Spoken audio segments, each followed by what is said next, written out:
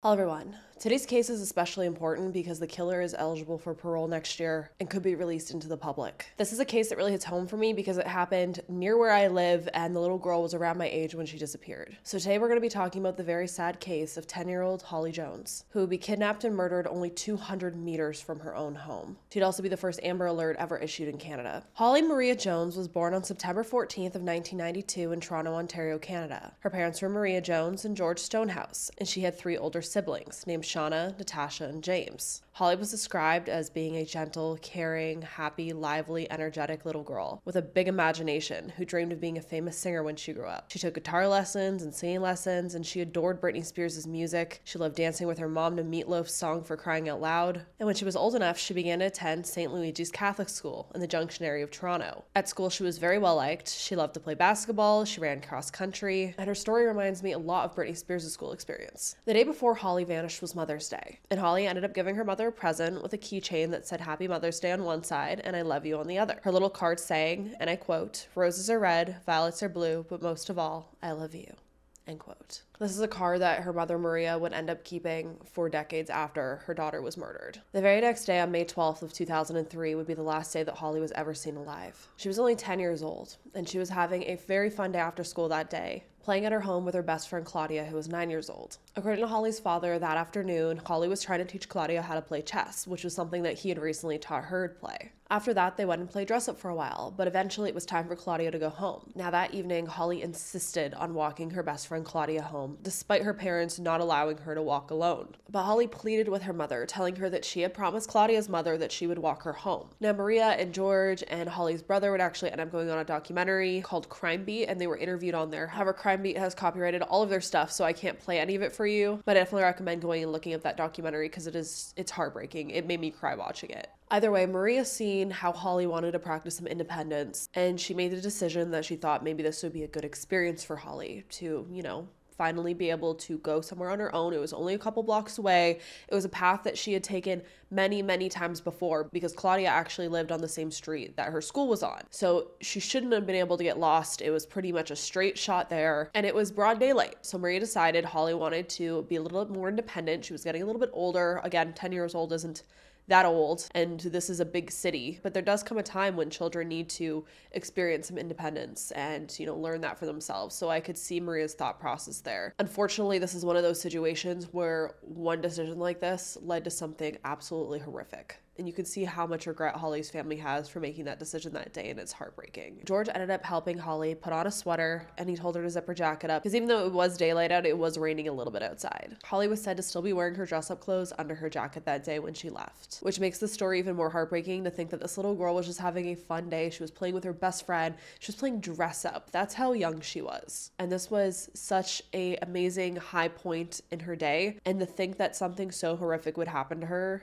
after that is just, it's awful. So Holly and Claudia would end up leaving Holly's home on Sterling Road, heading north to Bloor Street West, and then they'd take the slight turn on the Perth Avenue. As I said, it was a route that Holly and Claudia had taken hundreds of times since it was the same street that their school was on. It was also only around 6 p.m. that day, so the sun was still shining even though it was raining a little bit. Now Holly and Claudia would actually make it to Claudia's home without incident, and Claudia's mother would offer to walk Holly back. However, Holly insisted. She was a big girl. She wanted to walk back herself. She knew the route. And so Claudia's mother would be the last one to see Holly Jones alive around 6:30 p.m. that day. Sometime after Holly and Claudia left, I seen that Maria ended up going shopping. And she would arrive home around 8 p.m. to find that Holly had not returned. Maria went and asked her son James if he had seen Holly, and he hadn't. So she ended up calling across the street to where her husband George was, asking if Holly was over there with him. However, George hadn't seen Holly either. Maria then frantically called Claudia's parents to see if maybe Holly had, dawdled along, even though she was supposed to come right back. Maybe she ended up staying at Claudia's house to play for a longer time, or she met up with some other friends and were playing with them. However, no one had seen little Holly. This is when police would be called. However, right off the bat, police seemed to tell Maria that they didn't want to file a missing persons report yet because it was too early in her disappearance, which in my opinion is outrageous, that a 10-year-old little girl hasn't been seen for hours, and police are saying it's too early to look for her to file a missing persons report, especially since the immediate time after someone goes missing is the most crucial time to look for them. But thankfully, Maria pressed the police, telling them that this was important and that she felt Holly was in danger. So police would finally begin the search. A command center would eventually be set up and police would begin going door to door searching for Holly, searching anywhere they thought a little girl could fit to hide or be hidden. However, it wouldn't be until 16 hours after Holly was last seen that an Amber Alert would be issued. And this was actually the first Amber Alert that was ever used in Canada. It was essentially a tester. And what's even crazier is that Holly's case actually didn't even meet the requirements for an Amber Alert technically, because according to the requirements back then, you needed to either have evidence or seen someone abducting the child. I know some instances still in 2024, there are so many cases where the child doesn't meet the requirements because you need things like a vehicle description or a person of interest, a description of that. And if you don't have that stuff, then they're not going to put this Amber Alert out. Which in my opinion, I feel like there shouldn't be such parameters around allowing the public to know that a child is missing. I feel like it should just be put out there like, hey, this little kid is missing. We don't know if they were abducted. We don't know if they're in a vehicle, but please look for them. Either way, they could be wandering the street and get injured. You know what I mean? Like, there shouldn't be such parameters around something like that, in my opinion, just to let the public know to keep an eye out. But let me know how you feel about those rules. However, thankfully, police ignored the rules in this case and put one out anyways. As the morning came, Holly's sister Shauna would end up going on the news and pleading for her sister to come home. And Maria would also go on the news with George. She was crying uncontrollably and she was begging for Holly to be found safe, saying, and I quote, "Whoever has her, I beg you with all my heart that you keep her and bring her home to her mother and father. She hasn't ever hurt anyone in her life. She's a happy girl. I beg you not to hurt her." End quote. George would also urge Holly to escape if she was being held captive somewhere and offered a reward, saying that no amount of money was too great. "She's a happy girl. I beg you not to hurt her. Bring her home to us." It's honestly a really hard interview to watch. It's very heartbreaking to see these parents begging for their child's life. And it's very interesting to me when you compare interviews like this, where these parents are truly begging for their child's life, to some interviews you see nowadays. And obviously everyone reacts to stress differently and to situations differently, but I think it's very interesting to see parents who are genuinely distraught and worrying where their child is, to cases we see in even 2024 where the parents are being interviewed and the emotion is lackluster, to say the least. However, as Holly's family was begging on the news for her safe return, the nightmare was only getting worse. Because just 14 hours after Holly was last seen, a bag would end up washing ashore of Ward's Island on the Toronto waterfront, and it would be found by a man walking his dog. And inside of this bag, a naked, headless torso would be found. And not long after this, along the shores of Ontario Place, a second bag would end up being found, and it had been weighed down with a dumbbell, and inside of this bag contained a head and arms. But that very day, body parts would wash up on the shores of Ward's Island. And these remains would very quickly be identified as 10-year-old Holly Jones. Police telling the public, and I quote, "The search for Holly Jones is now a search for her killer. We have a monster in our community, or monsters, who've perpetrated this very heinous crime on a very defenseless, innocent little girl."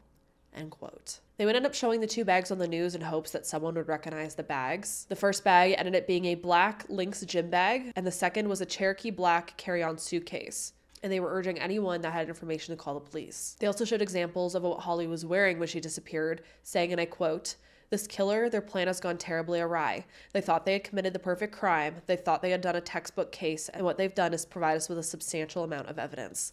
End quote. And that is because the autopsy would eventually show that Holly had been essayed and strangled. But now the issue came for the police to find this sick predator that not only essayed, but then brutally murdered and chopped up this sweet little girl. Investigators would end up finding DNA under the fingernails of Holly's right hand. On top of that, more than 1,600 tips ended up being called in her case. But things in the Junction area of Toronto began to get weirder, because on June 2nd, a man would end up leading a young boy from a grocery store. However, he ended up being spooked when the mother ended up screaming and he left without abducting the little boy. Only a week later, a man ended up grabbing an 8-year-old girl's wrist as she was walking across the street with her mother, right at the intersection that Holly had disappeared from. Now, here's the thing. In Canada, we don't have a public domain of PDF files like you do in the US. There are websites that you can just quick Google search away in the US and you can see all of the registered S offenders, PDF files, all of that in your area. You can zoom in, you can see their name, their address, what their charges are. It's very detailed. We don't have something like that in Canada, unfortunately. However, Holly's murder would bring to light that there were more than 200 PDF files that lived within just a few kilometers of Perth Avenue in Bloor Street. 200. An intersection not only Holly walked, but many families and their children lived in. And it's disgusting to me that information like this could save a child's life or anyone's life, because it's not only PDF files. There are people out there that want to essay adults as well. And having this information could really determine who your neighbors are. You know, if you're going to get an apartment in a certain building, you can rent an apartment in a building not knowing that your next door neighbor, you know, was convicted of essaying someone just like you. You could buy a house on a block not knowing that there are 5 PDF files living next door, and you let your children play on the streets. And I really do think it's an injustice to the Canadian people that we don't have access to something like this that the US does have, that we can't make informed decisions and know who our neighbors are and who is near us. But then again, in Canada, we like to reform a lot of these individuals. I say reform because, in my opinion, I don't fully believe that people like this can be reformed. They're kind of just left to their own devices, it seems. And safety here in Canada, self-defense, that's a whole nother topic. We're not allowed to defend ourselves. It's really something here. But when you add it all together and you look at it and see when something like this happens, it really makes you start to think what needs to change and what could have been prevented if we had more information. And as more and more attempted abductions were reported in the area, St. Luigi Catholic School increased security and social workers were brought in to help the students. The police would go on and obtain multiple DNA samples from men on Perth Avenue, and they were trying to eliminate people off of their suspect list because they had this DNA, and if they went through and people submitted their own DNA, then we could wipe them out and they could focus on where they needed to look next. However, one man continued to refuse to give up his DNA. And this man was 35-year-old Michael Briere, a software engineer who lived at 1450 Bloor Street West, an old Victorian fourplex that Holly would have walked directly by on the day of her disappearance. The neighbors would say that they ever so often spotted Michael sitting on the front steps that led to the first floor apartment he lived in, and he would be drinking beer, but they said he was very unassuming and he really just kept to himself. Now, not only was he refusing to give up his DNA to police, but when police went into his home to talk to him and ask for this DNA sample, police would notice that he had green carpets. And that was important because police had actually found green fibers on Holly's body. On top of that, police noticed he also owned a dumbbell set. What really added to police's suspicion, however, was that Michael actually had children's toys on his fireplace mantle. However, he ended up telling police that he didn't have any of his own children and that children never came over to his apartment. So of course, all of this really set off some red flags for police.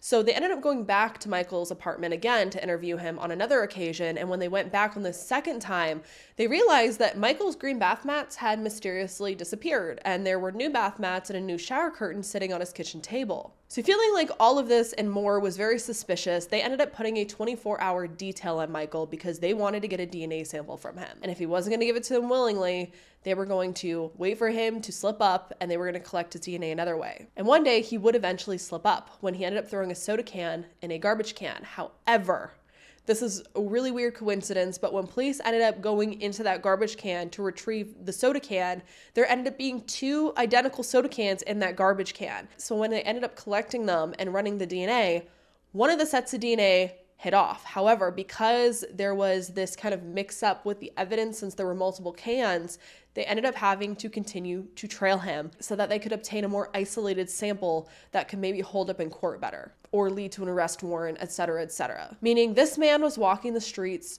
for weeks after Holly's disappearance and murder. However, eventually Michael would slip up again. Police would end up collecting the item, and this time Michael's DNA would end up matching the skin and blood that was found under Holly's fingernails that she most likely got from when she was fighting for her life as Michael strangled her. Michael Briere would finally be arrested on June 20th of 2003, 6 weeks after Holly was kidnapped and murdered. But despite neighbors saying that Michael was a quiet guy that kept to himself, he held a very, very dark secret inside of that apartment. And the day that Holly went missing would be a turning point in this dark nightmare. We would later find out that that afternoon before Holly went missing, Michael was sitting inside of his apartment, drinking a large amount of alcohol and watching CP. He had a CP addiction, it seemed, and he called it his dark secret. And he very often would sit there and watch CP and fantasize about essaying little girls. And the day that Holly would go missing was the day that he finally decided that he wanted to make those dreams a reality. And he decided he was going to walk out of his apartment and pick the first little girl that he seen, and he was going to finally experience essaying a little girl himself. Michael didn't know Holly. she was just tragically in the wrong place at the wrong time as Michael exited his apartment after deciding he was going to do what he would eventually end up doing. He exited his apartment looking for a victim, and Holly just happened to be walking by. According to Michael, when he spotted Holly, he ended up walking 10 steps past her, nervously looked around to see if anyone was watching, and when he realized the coast was clear, he ended up running back over to her, and he grabbed her by the back of the neck, saying, and I quote, "She didn't scream, she was in total shock," end quote. From there, Michael ended up leading Holly down the dirty alleyway behind his home. She was walking towards her home. I looked around to see if anyone was on the street. I didn't see anyone. I just got carried away. I didn't know her. I grabbed her by the neck. She was in total shock. I went through the lane, through the narrow passage between my house and inside my apartment on the first floor.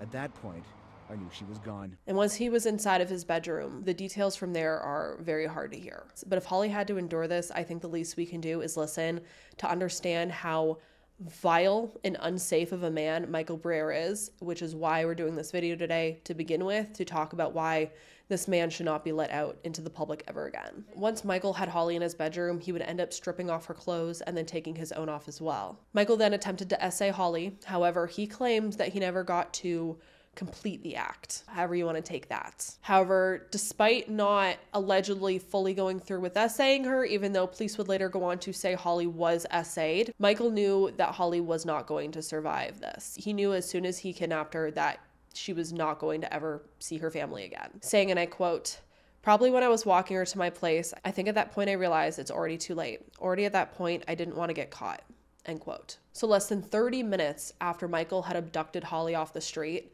he was strangling her to death. Once she was dead, he then took a small handsaw and began to chop up her body. He then wrapped her body parts in plastic and put them inside of the duffel bag and the suitcase. There he would go toss her clothes in this garbage can that was near Yonge and Bloor. And then the next morning, he would take 2 separate trips on the TTC, which is Toronto's public transit system, like our bus and subway system, and he would bring Holly's body parts in these bags on the subway, and he went downtown to the lakeshore where he would go and dump the bags in the lake, although they would end up washing up on shore just 2 hours later. He would later tell police that he thought he was actually going to get caught when he was on the subway because one of the bags that he had ended up leaking and blood was dripping onto the subway floor. And he said he thought a man had noticed because he was giving him a strange look, but he put his foot over the droplets of blood that were dripping, and he ended up not getting caught because he went, he dumped the bags, and it would be weeks later when he was eventually caught. However, Michael ended up keeping Holly's legs in his refrigerator because he was waiting to throw them in the garbage on garbage day, later telling police, and I quote, "You'll never find them, I put them in the garbage,"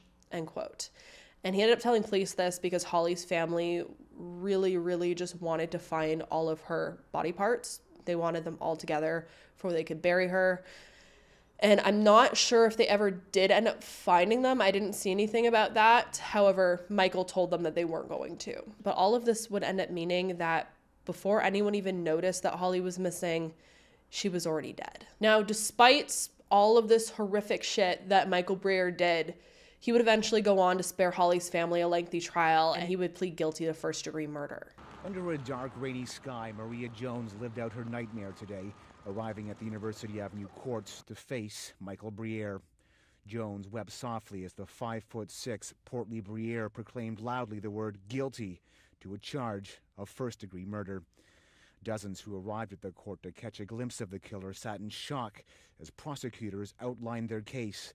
The deadly chain of events began at about 6 o'clock the evening of May 12, 2003. And we know all of this information that I told you about today because Michael would admit it all to police. He'd eventually go on to talk about his, sick desires of viewing CP and wanting to essay little girls. That was like his biggest fantasy. And he would end up describing what he did to Holly as cruel, inhumane, and nightmarish. And from here, he would receive a life sentence, which I'm pretty sure is 25 years in Canada, if I'm not mistaken. But Michael would also go on to say he wanted to help parents in the future against other predators. And he would tell police that if Holly had screamed, he would have let her go. However, Holly was way too terrified when Michael grabbed her to make any noise. And Michael would end up saying it's for parents to tell their children to scream if a predator tries to take them because it would have scared him off. I mean, we did see that work when that little boy was going to be abducted from the grocery store in the area and the mother screamed and so the man ran off. Now, I'm really curious if they ever caught these men. I'd want to say maybe it was Michael Briere as well, but it seemed like Michael Briere was into little girls. But we've seen this with different murderers before, where in the aftermath, they'll put out these tips of oh, you should do this because I would have reacted a different way if my victim had done this, or they would have survived, etc., etc. And in this case, Michael is, telling parents to teach your children to scream, yell for help, something, because it'll scare the predator off. A little too late considering what he did to Holly. In the aftermath, Holly's family would end up creating a memorial in their backyard for her, the community donating things like fountains and stone angels and flowers. And Holly's body being found on Ward's Island was pretty heartbreaking for the family, it seemed, because Ward's Island is part of the Toronto Islands and Center Island is on or near Ward's Island. And Center Island is a place where families and children go during the summer, especially. I used to go as a kid. We used to go on school field trips there, and there's things like biking and, beaches there. There's kind of like a carnival of sorts that they have on the island as well, and things for children to do and families to do. And Holly's family used to go there as well all the time. They even went there for Holly's birthday one time. So the fact that some of her body parts were found on the island,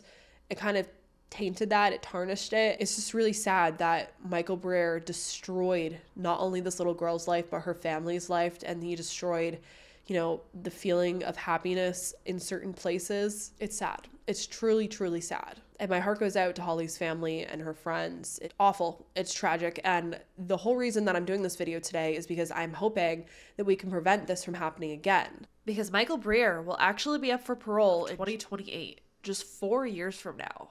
And as we've learned today, this man is a monster, and he does not deserve to walk the streets ever again and to victimize and to terrorize and to hurt another child like he did to Holly. As I talk quite often about the laws in Canada, they're very lax. They like to reform criminals. However, in my opinion, I don't think a man that watches CP for fun and fantasizes about essaying little girls and then goes on to act on those impulses and kidnap, murder, essay a little girl, and then try to get away with it is someone that deserves remorse. I don't think that's someone that can be reformed. And my question to you all is, do you believe that Michael Briere has been reformed enough that he's able to walk the streets and be around children again, and be around families again, and be around anyone again? Now, I did find a change.org petition to keep Michael in prison, so I'm gonna have that down below. I signed it. I recommend you all go and sign it. And if you're able to share this video in the petition, I really do think it may help. But that is the tragic story of Holly Jones. I think this is a case that needs to be more talked about. I think this is a situation that needs to be more talked about. Again, I don't think Michael Briere should ever be able to walk the streets again, but let's have a conversation about this down below. I'll be in the comment section chatting with you all. And as always, I hope you all stay safe out there, lock your windows and doors, and I hope to see you in the next video.